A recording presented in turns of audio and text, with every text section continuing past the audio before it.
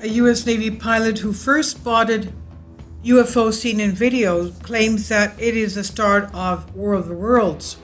Assuming that these are, of course, out of this world, the world is still adjusting to the discovery that the Pentagon maintained a secret UFO program for over the past half a decade. Emboldened by the news, many UFO enthusiasts and genuine experts have begun weighing in on the matter. They're arguing either for or against the existence of these extraterrestrial alien visitors that the U.S. government is so eager to study. One of the most compelling pieces of evidence suggesting that UFOs really are the result of highly advanced technology comes in the form of footage from two FA-18F Super Hornets, who in 2004 spotted a white tic-tac-shaped aircraft off the coast of San Diego. In footage that's been made public, the pilots involved note that the UFO is flying into the wind there before rotating, while no more are seen in the video. The pilots claim they can see a whole fleet of similar UFOs on a scanner. Now, no doubt, as a result of the increased media attention following the Pentagon revelation, one of the pilots who spotted the Tic Tac UFO has spoken out with a chilling warning for humanity. According to the now former U.S. Navy pilot David Fravor, the joke's over. UFOs are not funny anymore. He says, I think the story needs to be told. We need to stop making jokes and start paying attention to it. It is not a U.S. problem. It is a global issue.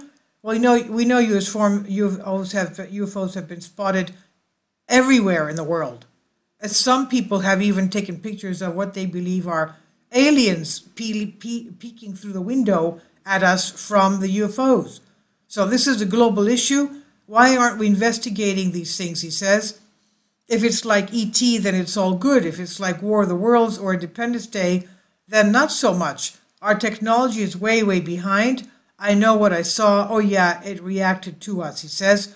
Fravor seems emphatic in his assertion that he really did see a mysterious, highly advanced alien spacecraft. He's not the only official military personnel to make such a claim, and based on his own knowledge and experience with aircraft, his solemn word carries weight when he swears that the Tic Tac UFO was real. He said there's no shortage of people who are ready to poke holes in this argument and suggest alternative explanations for the footage shown. Noted UFO skeptic Mick West has given an alternative explanation for the footage, suggesting that what appears to be a mysterious craft is simply caused by the effects of camera trickery, either thanks to accidental misuse of filming equipment or deliberate attempt to make something relatively mundane look more otherworldly. Similarly, another expert has debunked a photograph that has done the rounds with people claiming it was taken at the same time. In reality, according to UFO expert Steve Mera, this photo was taken in Manchester, England in 2005. The subject of the photo, a novelty helium balloon in the shape of a number 1. It's likely that the debate over San Diego incident is going to rage for the foreseeable future. As with all similar accounts of UFOs, the footage is too grainy and limited to definitively prove what's going on.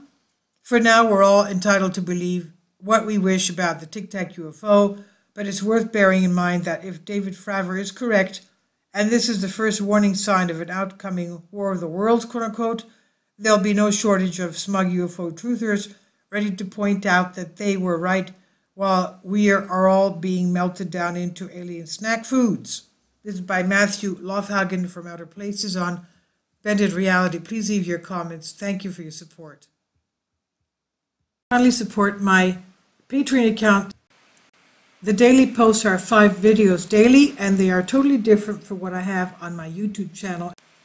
Thank you so much for your support and that you find all my content so interesting. You'll find the Patreon account details in the description box below.